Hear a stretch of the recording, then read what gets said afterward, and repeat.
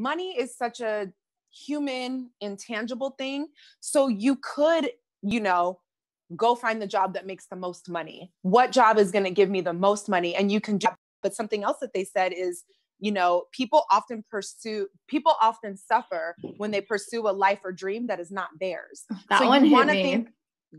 So you want to think long and hard about what you're pursuing and why. And usually the tangible things are not things that fulfill our spirit. However, if we're able to look within and see what's even in there, see how God made us, see the reason why we're here on this planet in the first place, and just keeping it simple by what do you like to do? What are you passionate about? Those are the first two things I ask myself anytime I think about purpose, and have the boldness to follow that. So I definitely think this show was all about courage and being bold to walk in purpose. One of the first things Oprah said, which already had me screaming and jumping up and down in my house, because I'm definitely on this page, was take the limits off what you think is possible and dream big.